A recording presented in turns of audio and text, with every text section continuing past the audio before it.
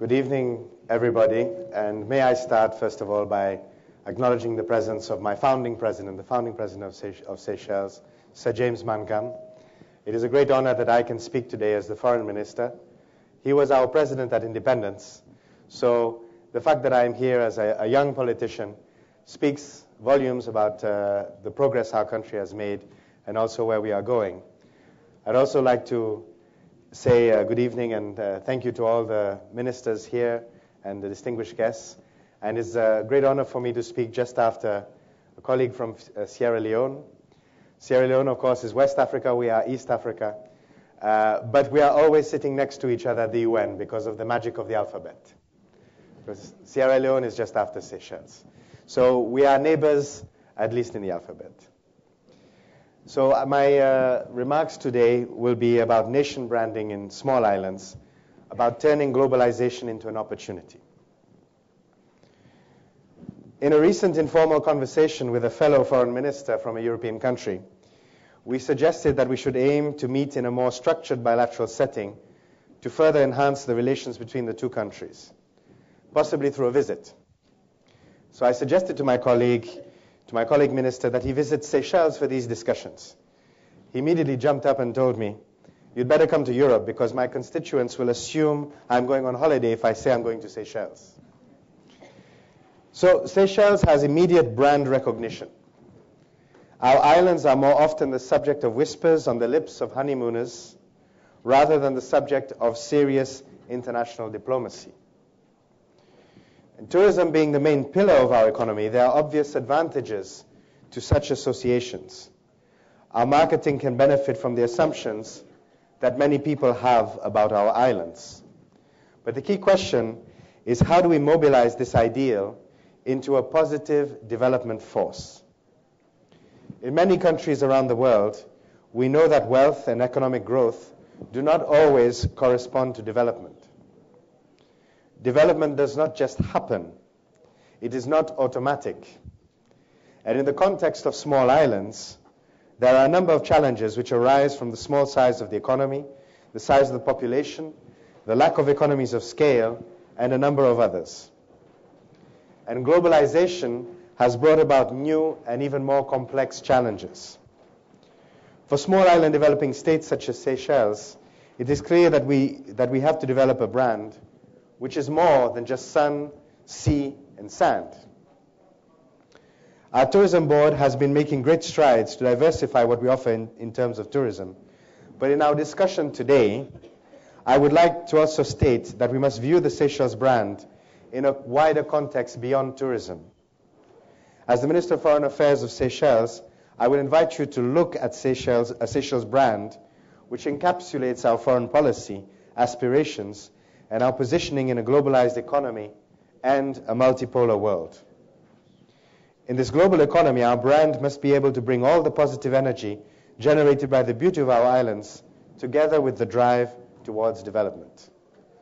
It is easy to conjure up ideas of idyllic paradises when talking about islands such as the Seychelles, and it is equally easy to dismiss such islands as being inconsequential in the realm of international politics. So we did have some beautiful images here. I'm essentially telling you we are more than this. Many small island developing states, SIDS, this is what we are called, we face a development paradox. The small size of our populations means that development gains are quickly translated into real benefits for ordinary people. In Seychelles, for example, it is estimated that at independence, over 50% of the population may have been illiterate. While with the institution of universal primary education in the 1980s, literacy has risen to 96% in 2010. Seychelles has consistently pursued people-centered development policies. We have universal access to primary education and a minimum of 10 years of free schooling. We also offer free health services to our population. And we are classified by UNDP as one of the 50 countries in the world with high human development. We have 89,000 citizens only, so we are very tiny, but with a GDP per capita which is one of the highest in Africa. But we are still a developing country with a number of challenges. In small countries such as ours, transformative development can happen quickly and effectively, provided, of course, the good governance framework is in place. The trickle-down benefits of traditional development can be accelerated in small islands. The concept of transformative development is one where countries can rapidly bring real gains to their populations and empower their people. Unfortunately, very little existing aid mechanisms are truly transformative. For example, we have humanitarian assistance dealing with disasters, but do they really allow development in the long term? But small islands, in many cases, can give quick indications of how development mechanisms can be effective, or also when they are not so effective. We are the best barometers for development. But the existing international development architecture poses many problems for SIDS. SIDS are the success stories of development, but how do we sustain this success? We can achieve positive change quicker than most, but we are also often the most vulnerable economies. We develop quicker, but we can also lose what we have gained just as quickly. The established norms of international development divide the world into development categories. The countries deemed to have the least positive perspectives for developments and most in need of development aid are termed least developed countries, or LDCs. These countries are entitled to special attention in the context of development, rightly so, because as a community of states, we must strive to improve the welfare of mankind and not of any individual state. However, it is important that we do not lose sight of the object of development. That is to empower people to rise above poverty and become productive citizens of our planet. Since the creation of the LDC category in 1971, only 3 countries have actually graduated from LDC status. Botswana in 1994, Cape Verde in 2007, and Maldives in 2011. You will note that 2 out of those 3 countries are small island developing states. In addition, all of the likely candidates for graduation in the future are SIDS. The list includes Samoa, Vanuatu, Tuvalu, Kiribati, and the Solomon Islands. There is a resistance towards graduation, which is understandable, because graduation from LDC status means loss of many development benefits, including grant aid and concessional credit. So graduation for most small islands means entering a development no man's land. In this development gap, SIDS are deemed too rich to continue to benefit from development assistance and too poor to truly get the advantages that go with having the status of a large developed economy, such as preferential trade deals or credit on advantageous terms. Many people have attributed the success of SIDS to sound development policies, both in terms of development programs and the policies of the islands themselves. But this is only part of the story. Sound governance is a prerequisite for development. Without strong institutions that can ensure transparency and accountability, development is delayed. For Seychelles, this is part of our brand. We take government commitments very seriously, not because we have to prove anything, but because good governance is one of the tools that facilitates our development. Because of our commitment to good governance, stability is also part of our brand. And the same applies to many small islands. And the success of small islands in these instances leads to many calls that the already stretched resources available for international development be concentrated elsewhere. But while the success of SIDS does highlight many best practices, it also highlights the failures of existing development structures. The fact that only graduates from LDC status, since such categories have been in usage, are islands and countries with low populations, shows that the international community is not investing sustainably. The experiences of SIDS highlights that there is a sustainability gap in international development. How do we ensure that development is a continuous process? There should not be an end to development. There cannot be a point at which it ends. Seychelles has called for the creation of a SIDS development category because we believe that we must create better conditions for development, not only for our own people, but for the world. SIDS are currently marginalized in the current development architecture, and there are many warning signs that we must heed to ensure that we can truly address the development needs of the world effectively. I speak of the development needs of the world because Ireland's experience do illustrate where we'll go wrong in the future if we do not address the current problems. Firstly, a large number of small islands are highly indebted. Many are facing debts to GDP ratios in excess of 100%.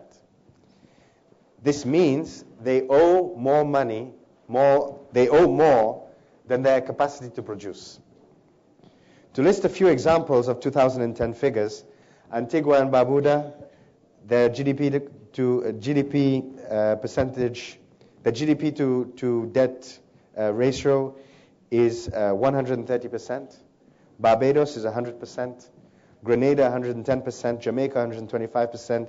St. Kitts and Nevis 185%.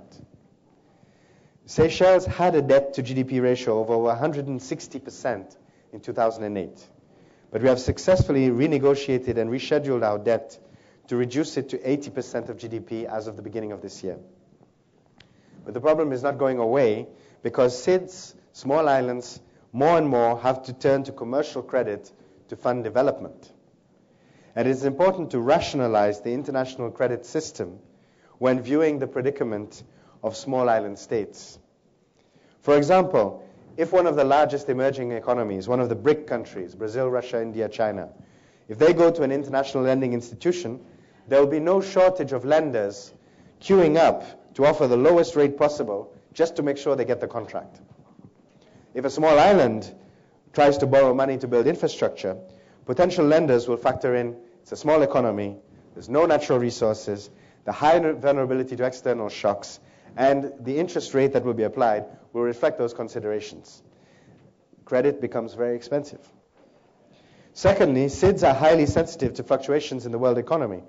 The financial crisis hits islands hardest, as the first areas of the world economy affected are often tourism and financial services. These are one of the few competitive advantages that SIDS have. Thirdly, SIDS are the first to fall off the world development radar.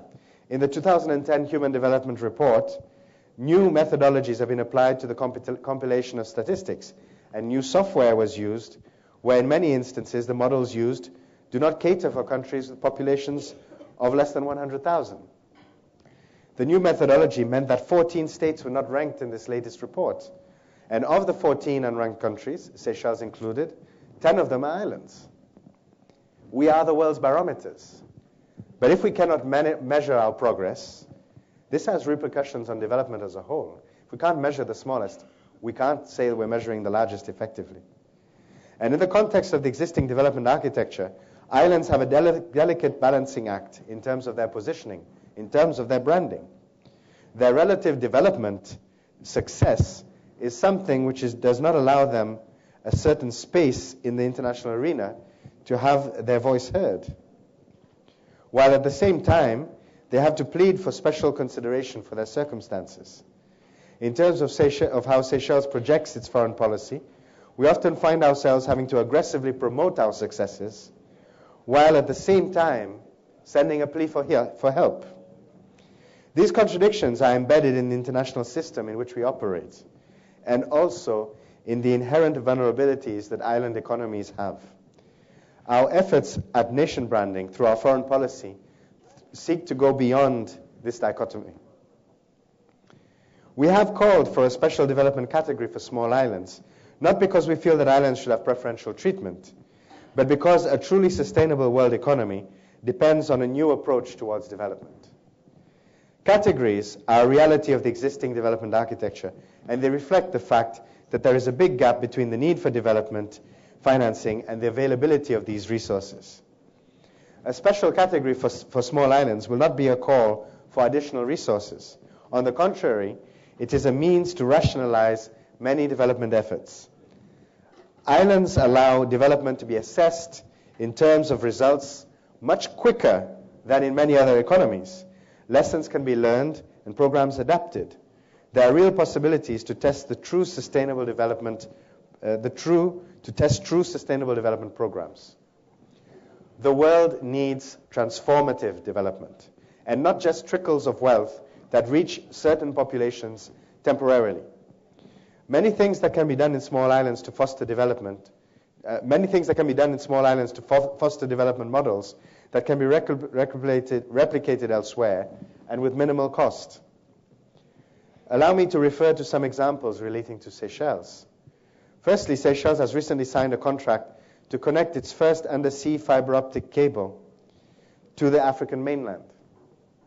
This project is a game changer because it will reduce the cost of communications 7 times.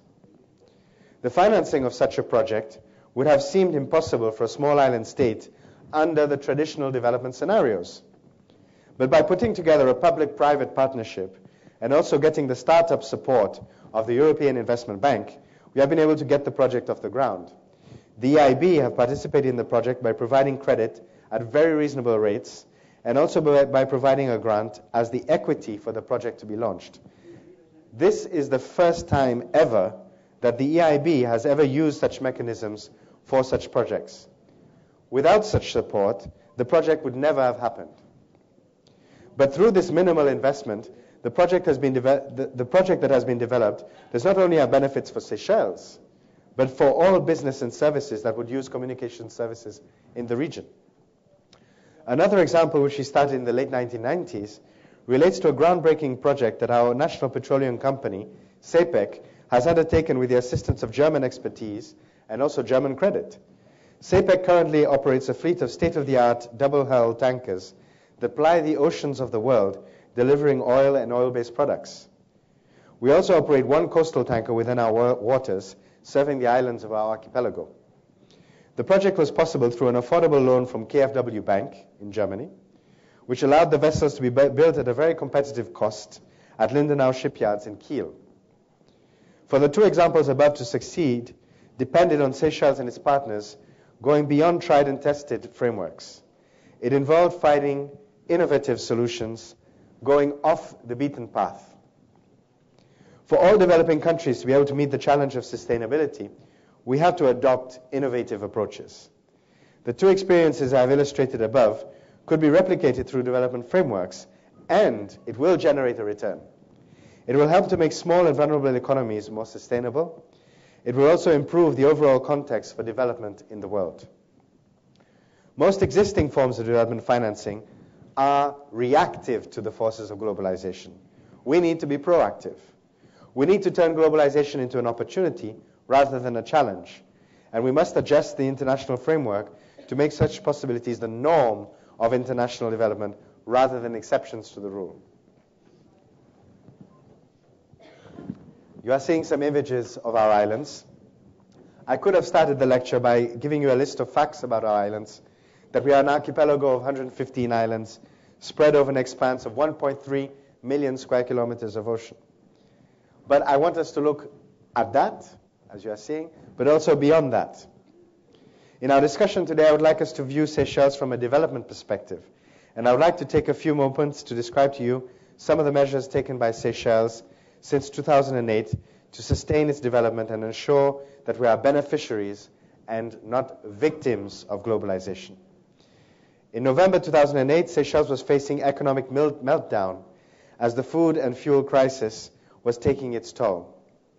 Our large debts at that time meant we could not just borrow our way out of the crisis. How did we get into this position in the first place, you may ask? At the end of the Cold War, Seychelles' geostrategic position in the Indian Ocean was no longer leverage enough for grant assistance from major donors. At the same time, there was an increased need to continue building on the development gains of the 1980s and build more schools, hospitals, diversify the economy. The only route for this was to take on increasing amounts of commercial debt. As the debt increased, our foreign exchange situation worsened, and by 2008, Seychelles was firmly stuck in what we call a debt trap.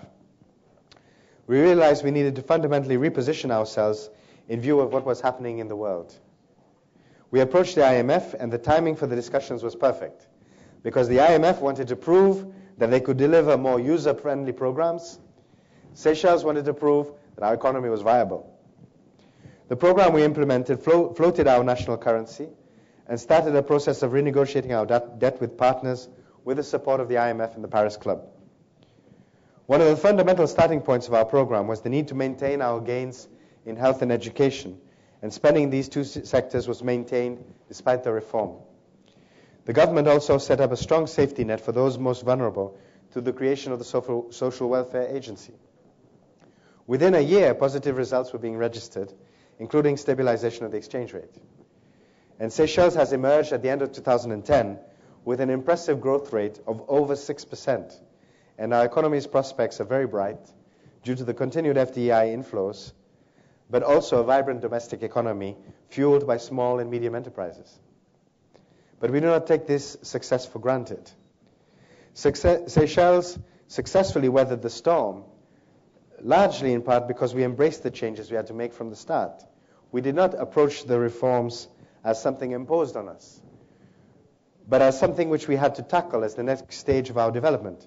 We promoted a national brand based on 3 R's: realism, responsibility, resilience. And we succeeded because this brand created confidence both among our domestic population and among our international partners. We were determined not to be victims, and rather adapt, survive, and thrive. Seychelles is the smallest state in Africa. Our links to the continent are both historical and also there are emotional links. And there are many faces of Africa in the world, but most do not reflect the true vibrancy of what is going on in Africa. They do not reflect the possibilities of the continental brand, our African brand.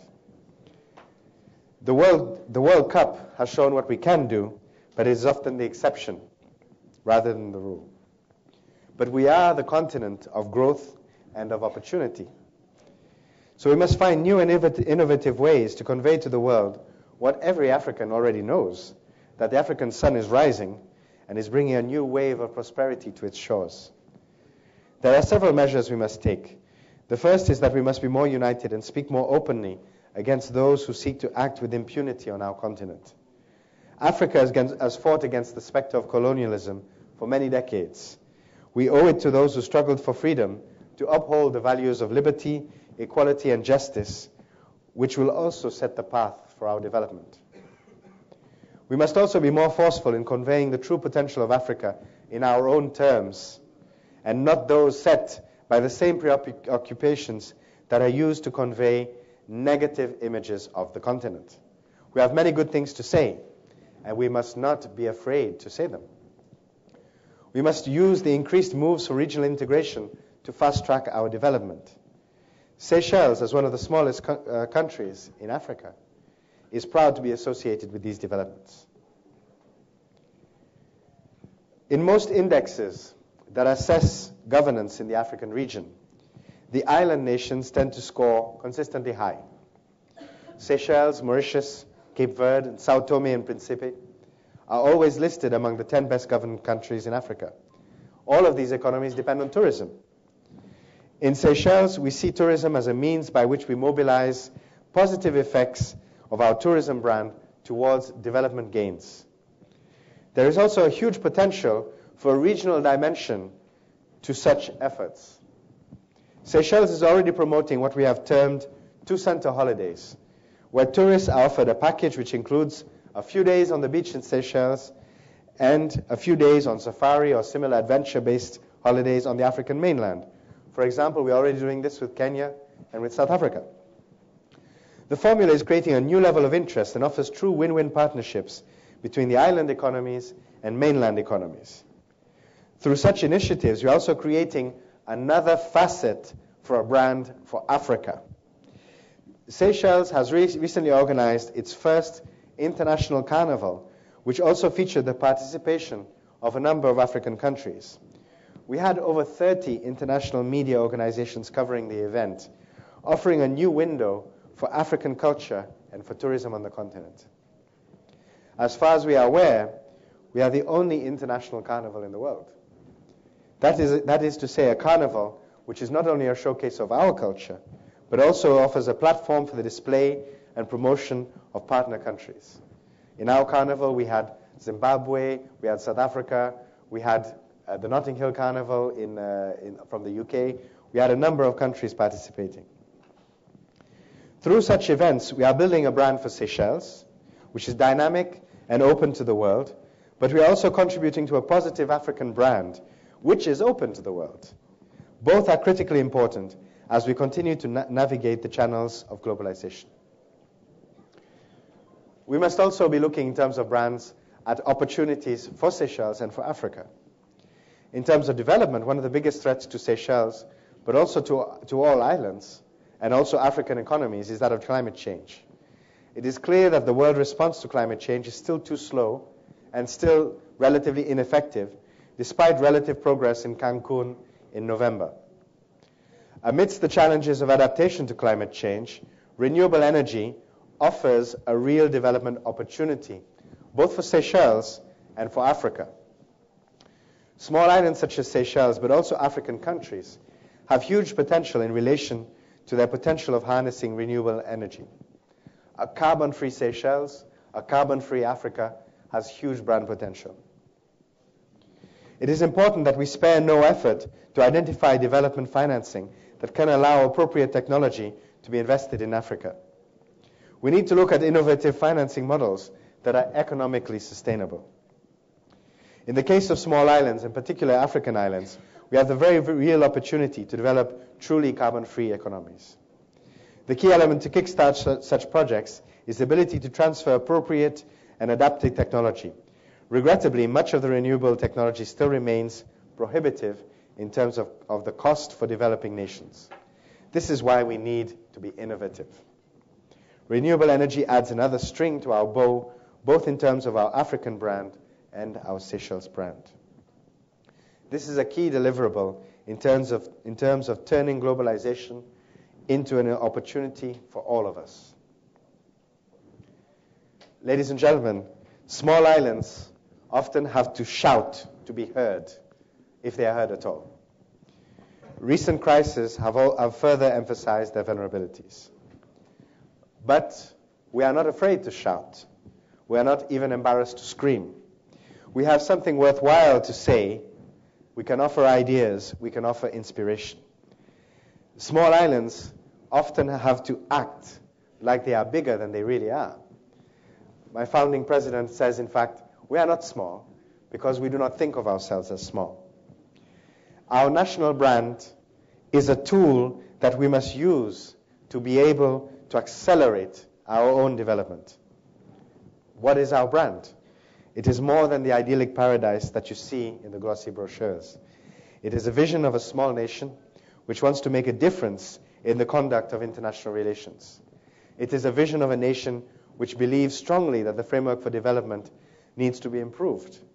It is a vision of innovation which can improve not only our development perspectives, but also those of our region. It is a vision of a proud culture that is determined to turn globalization into an opportunity. We are small, but we will not accept to be victims of global forces. No country on its own can ever claim to change the world, but we are determined to play our part. But we also need the world to come together and relook at development. And we thank you, all of you here today, for your support. It has been a great pleasure to speak at the ICD, which is a forum which really allows these ideas to be shared, which is part of creating a better world and a better framework for development. Thank you very much for your attention.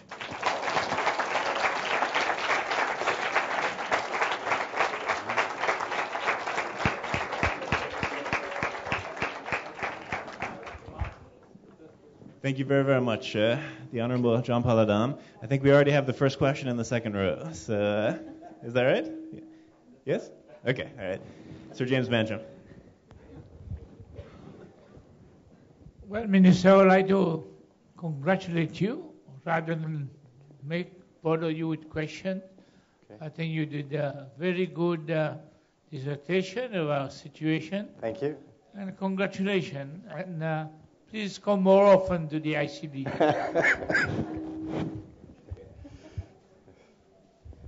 Thank you. So please, questions or comments? And if you could please introduce yourself and stand up also, that would be great. Thanks. My name is Alicia. I'm a student of Spain. And I would like to say in my name and in the name of all my fellow students, my companions, that we are all very impressed with your speech, and that the part that I most liked was when you said that you wouldn't be dragged by global forces. That has been so very, very encouraging. And my question is referred to aid. Do you receive like bilateral aid of governments, like tied aid, where other governments ask you for like interest or something like that? Or do you receive more multilateral aid that is less tied aid and is like more altruistic? Thank you. Thank you for an excellent question. I should say gracias, but that's the extent of my Spanish, so I won't go any further.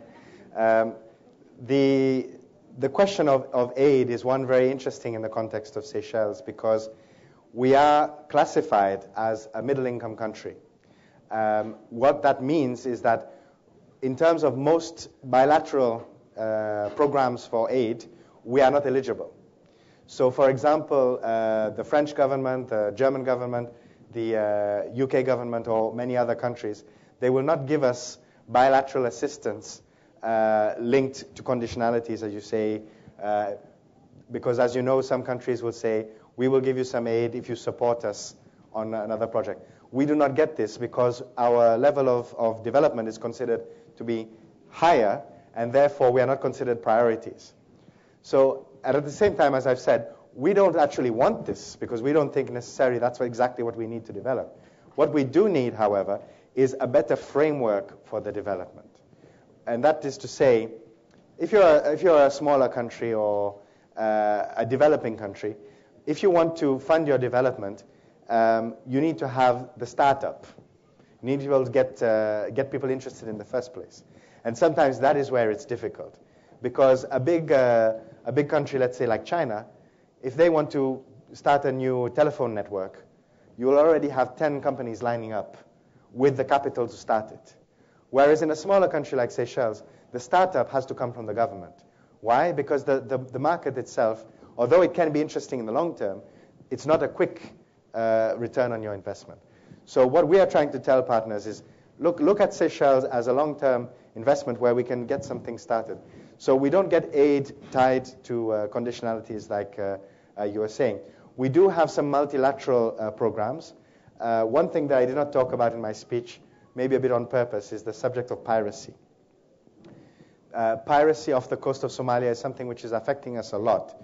So we are getting some funding assistance at the moment, but linked specifically to piracy, because Seychelles is one of the countries most affected by piracy. We are getting a grant of 3 million euros from the European Union, and that is designed because we are spending over 2.3 million euros per year in extra costs to patrol our waters because of the threat of piracy. So the 3 million euros from the European Union, it's over 3 years. It doesn't actually cover our full costs, but it's a recognition that Seychelles is part of the international effort to combat piracy. We're also getting some other supports from the European Union in those terms, in terms of defending our waters. We have 1.3 million square kilometers of ocean. That means the amount, again, we are not a small state when you look at the ocean. 1.3 million square kilometers means that our ocean is equal to 3 times the size of South Africa, which is one of the largest countries in Africa. So we are small, but we are also big, and this has its own challenges.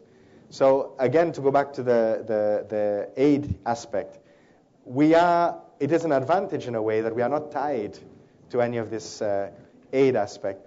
On the other hand, we are in a position where if we really want to develop some infrastructure, and our brand has to be in Seychelles it's about the beauty. But with the beauty, you have to have the efficiency, you have to have the fast telecommunications, you have to have the fast internet, you have to have all of these things. To be able to develop them, you need the startup funding to get them started. And this is where there is a big gap at the moment in the world. And our argument is also saying that even countries that are less developed, they will also eventually face the same problem. And we have to relook at the concept of development, take it away from the kind of conditionality aid, and look rather at really empowering projects that allow countries to invest in things that become more productive in the long term. Sorry, my answer was very long. Okay, I see we have a few other questions. I'm not sure who is next. Okay, we'll go here and then. Okay. I have to say that it was very nice presentation. I would like to go to Seychelles, but the question is such: how are you going to solve your debt? How are you going to pay your debt? Thank you. Very good question. What we did in terms of the debt was much of the debt that we accumulated was also debt that was accumulated during the Cold War. During the Cold War, we were receiving, to go back to the previous question, we were receiving certain aid which was related to, will you support us in the UN or will you not? And a lot of this debt was there. A lot of this debt had no interest on it until the fall of the Berlin Wall. Then once the Cold War ended, the geostrategic aspects, meaning that it didn't matter whether we supported them anymore in the context of international. So suddenly, these loans started accumulating interest, and we didn't have the capacity to pay them. So when we went to renegotiate the loans in 2008, this was recognized in the bilateral debts that we had with many countries. So many countries, such as Germany, in fact, but also the United Kingdom and France, they actually wrote off a good portion of our debt. So when we went for the renegotiation, they canceled a part of it, and the remainder was rescheduled over a longer period. So although our debt to GDP is quite high now, it's 80%, it is still relatively low because it is spread over a period of up to 20 years. So we have a longer period to pay it back in, and it is also, our debt has been restructured. The amount of forgiveness that we asked was linked to the productive aspect of our economy. So what we are currently, we have 6% growth this year. And as long as we have over 1.5% growth average over the next 15 years, we will be able to service our debt. But that's the question is a very good one, and it goes back to some of the central points I was trying to make, that price of oil now is $110, I think, a barrel. This can have a huge impact on our economy, and it can make our economy unviable if it continues for over 6 months. You know, because now our debt is sustainable, but it's very easy for that sustainability to be reversed. And again, it goes to the vulnerability of small island economies. Thank you for a very good question. Okay, I think there was another question here. Okay. You can please stand and introduce yourself. Thank you very much for the presentation. I'm Evry Vicky from University of London, and I would like to ask, what is the development path you suggest, given the very, very fragile ecosystem of small islands such as Tuvalu or Vanuatu or even Seychelles that may not be here in 100 years' time? Thank you. Thank you for a very good question. You're from University of London? Yes. The University of London is twinned with the University of Seychelles. You know this. Good. So you must come. The question you've asked is very good. I think the first thing is that we have to, first of all, look at the environment as an economic resource, but an economic resource which you leverage it by preserving it. If we take the example of Seychelles, we are the country in the world that has the most territory which is natural reserve. 47% of our land is dedicated as natural reserves. Okay, for countries like Tuvalu, Niue, there is the question that as the climate change is progressing, they may not exist, and this is a huge problem. It's a huge problem for a humanitarian point of view. The battle against climate change is a battle for small island states about existence. Unfortunately, their fate is a little bit not in their hands. There is a real problem, and many of these countries, they already have people. A lot of people don't realize this. These smaller countries, a lot of the people are leaving those countries already, and they're going to settle elsewhere because they know what's going to happen. And this is a tragedy. It's a great loss for the planet. But a lot that can be done, first of all, is if we can at least mobilize the funds that have been promised for climate change. There's over $7 billion promised for climate change. I think hardly any of it has been dispersed. A very limited amount of it has actually been dispersed. Again, it doesn't actually halt the problem, but it can allow some adaptation strategies.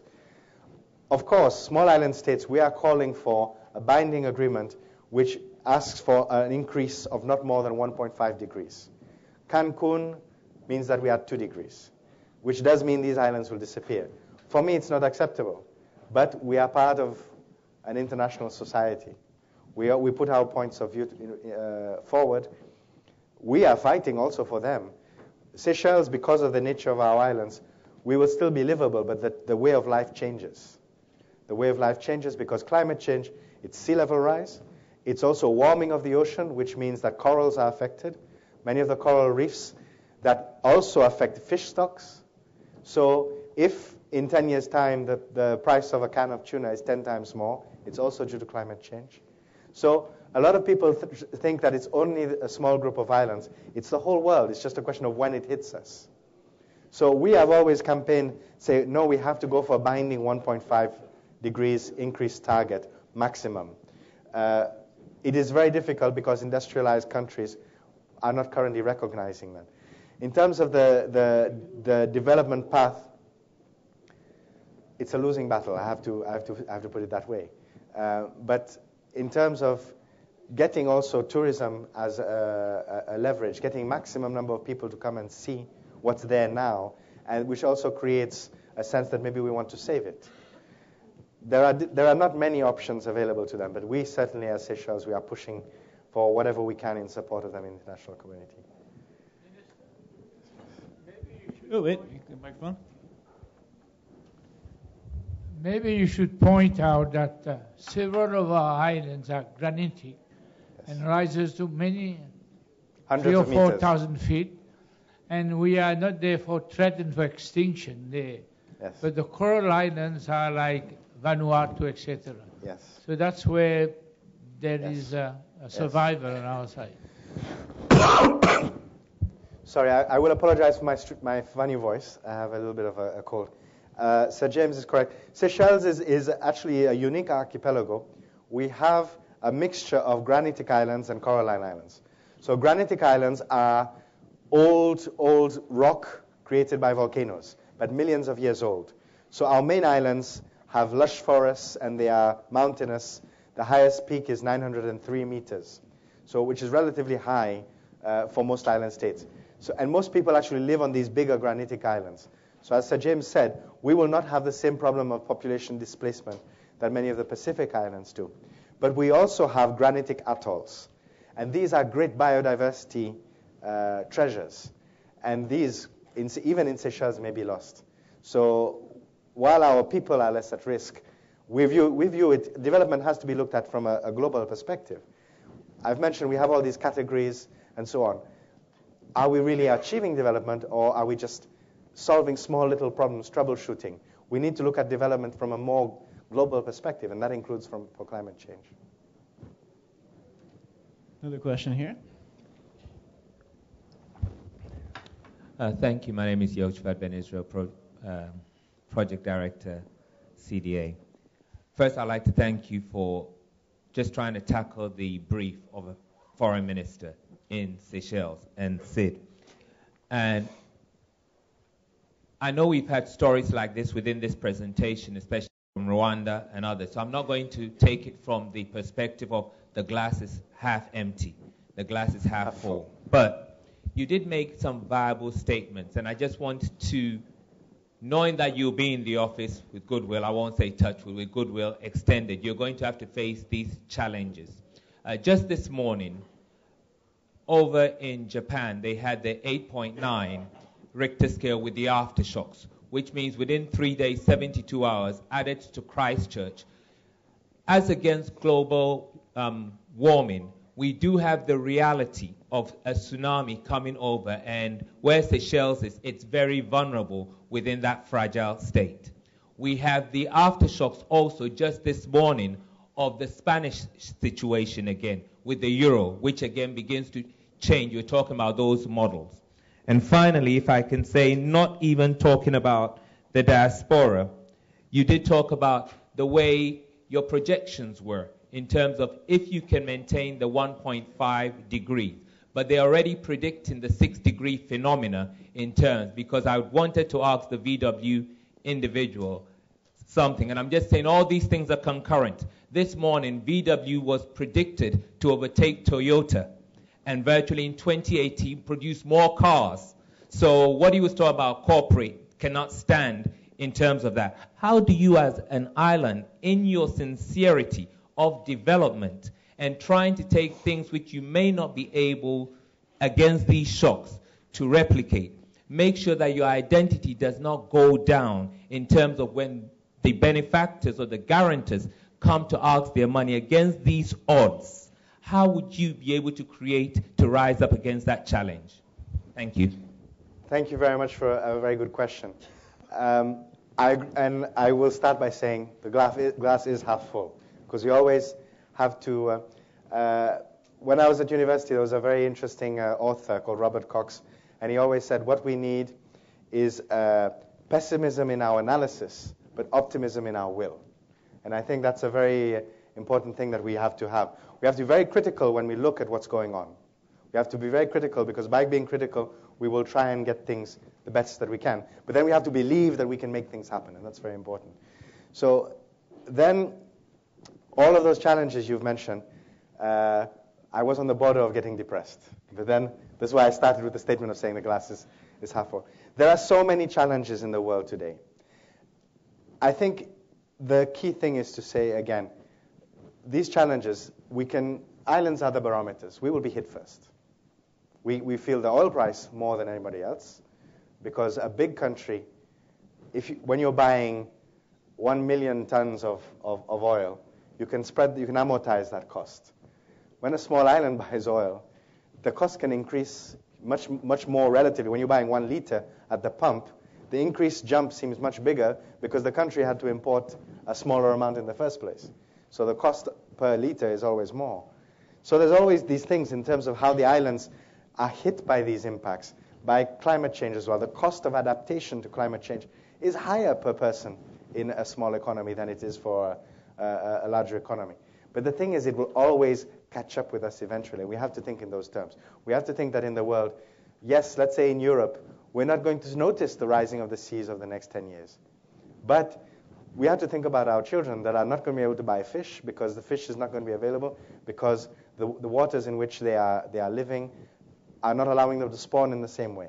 We have to think of the future very much in terms of how we look at the development perspectives. I think in terms of industry, in terms of the private sector, we also need to start looking at real solutions that don't just mean let's take money and spend it and we don't get a return. Climate change, renewable energy can transform the way the world makes money. Okay, a country like Seychelles, we are trying to get all of the hotels to use renewable energy in terms of generation the generation of their energy. But this is great for their brand. Hotels, I think any of you, if you are thinking of going somewhere, if a hotel tells you, I'm running my hotel on sustainable energy, you automatically will feel that hotel is offering you a better package.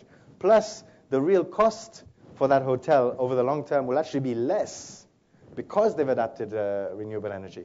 But the problem is that so many of the investment possibilities are defined by companies that are still looking at oil-based technologies as the basis for growth, whereas renewable technologies can really transform the perspectives for growth in Africa particularly.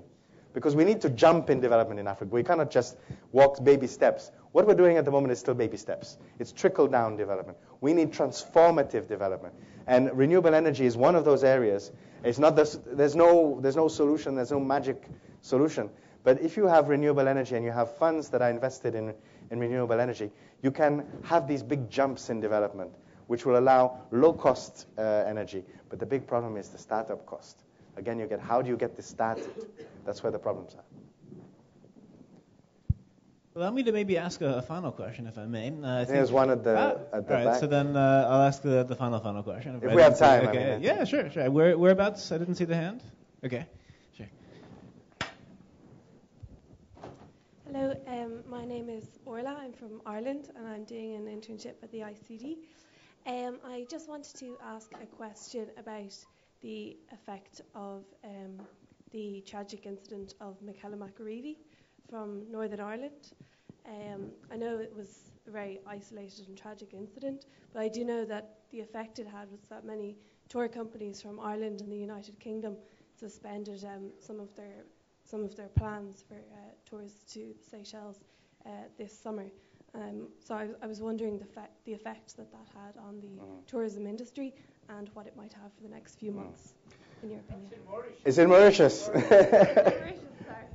Yeah. Actually, for the moment, we've actually benefited from it because it happened in Mauritius. So a number of people that were going to Mauritius are coming to Seychelles. But the risk, it is a very good question because it is linked to the question of a brand. Safety is key to how brands are projected. So, and in fact, we talk a lot about our brand also jointly with Mauritius, which is why you saw this in the same way, because we market the Indian Ocean, we market Seychelles, Mauritius, Réunion, Eastern Africa. So there is this perception sometimes that happened in Mauritius, or it can happen in Seychelles as well, even though it's a different country. So I can see very much where the problem arises. So we have a little temporary leeway, but we do need to be working on brands which are resistant. And this is why I've been talking in my presentation. Also, I'm the foreign minister, so I can't say just tourism. But we have to have an image of Seychelles which is beyond tourism. We have to have an image of Seychelles because there are lots of things that we're doing, and we're doing well, and people don't know about us because we just hear about the beaches. So I've had these pictures here because I want you to see how beautiful my country is. But I also want you to know that my country is much more than this. So, and this is one of the messages I tried to put in the remarks I've made, because also the opportunities that we have if we're going to develop, we have to think beyond just the tourism of sun, sea, and sand. There's a culture to be discovered. There's the environmental aspect, the sustainable aspect, and even in terms of the projects that we're doing to empower, for example, women and young people. I mean, I'm not the youngest minister in the world, but I'm one of the youngest. And I think the future of development means that also having this mix of different age groups, of different people of different cultures. And I think this is also what the ICD is doing very well to promote, is sharing of views among people from different backgrounds and bring everybody together, which can allow us to have better ideas for the way forward. I've spoken much too much, so thank you very much for your Actually, if I may, before we applaud, a quick question, just following up on that, just from the point of view of cultural diplomacy, I think nation branding to a large degree is about also breaking stereotypes, informing, so in some ways shaping also the perception and the presentation of countries abroad. Absolutely. We know the Seychelles is beautiful. We don't need to discuss that. But there are so many aspects of the Seychelles that I think many don't know about, as you were just saying, in terms of the young politicians. For example, there, I think you were saying 50% of the ministers, also in the Seychelles, are under the age of 50. You're a great example yourself. I think the youngest foreign minister the Seychelles ever had. If you look at issues like sustainability, as you were saying, the vast majority of citizens in the Seychelles ride bikes, not cars. I think it's actually, you need to get special permission to actually have a car. Oh, that's on one island. One of the islands. But just as an example, I think there's a lot of innovation there. So my question is, what role do you think cultural diplomacy could have in helping to shape, let's say, the perception of the Seychelles abroad, so that also we might actually know about some of these less known facts, aside from just this beautiful country, the sort of innovative Seychelles that we've learned a little bit about today. What role can cultural diplomacy play in that? I think cultural diplomacy is essential because we do need to look beyond the stereotypes. And cultural diplomacy automatically means understanding a little bit where a culture is coming from, how a culture came about. And the beauty of our islands is not only the beautiful scenery, it's also the way our society came about. And I'll give you a quick history. That Seychelles was uninhabited as islands. The only inhabitants were giant tortoises. That was it. It was, for many years, uninhabited. It was colonized by the French in the 1770s that brought African slaves. Now, right from the start, because of the isolation of the islands, there was a mixing. There was very much a mixing between the colonizers and the slaves. And then you had Indian traders that came and Chinese traders that came. And we are now truly a melting pot of cultures in Seychelles.